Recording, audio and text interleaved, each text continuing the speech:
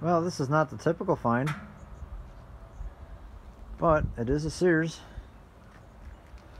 It is a, what I believe to be a 66. I say 66 because the serial number is a 6, and it's got the typical 66 blue underneath the jade mist, even though this is a factory paint on this generator, but it's showing up all over the place. It's a 3,000 watt, 12 horsepower, belt driven generator.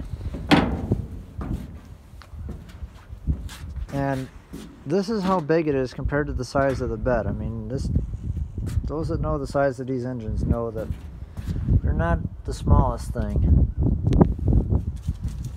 I was told that it runs, but it has a knock at higher RPM, and the generator head does not work currently.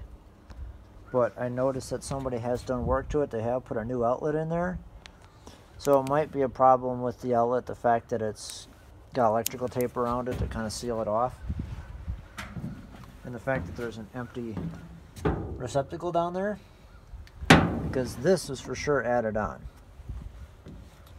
I do not know anything else about it really. I'm thinking that I don't know how bad it knocks. He did not start it for me because he just belt started it off of one of his other engines. But since there's still blue paint on the muffler, I'm thinking that it's probably, like, sorry for the bed creaking so much, I'm standing on the tailgate, but I'm thinking that this engine might not have a ton of hours on it.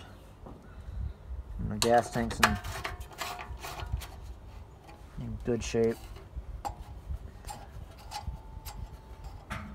I mean, usually these generators don't have a whole lot of use on them. It has pretty clean oil.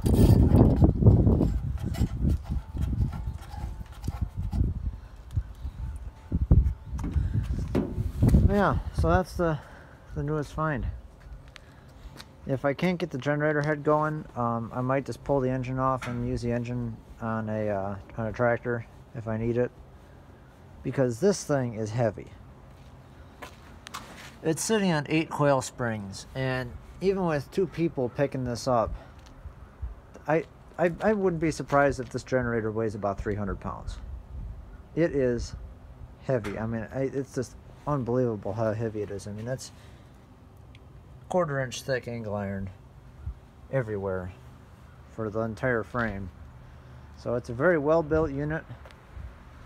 I'm sure you guys will see more of this in the future, but I figured I'd show you guys the newest find before it comes out of the truck and goes in the garage and gets put away for a while.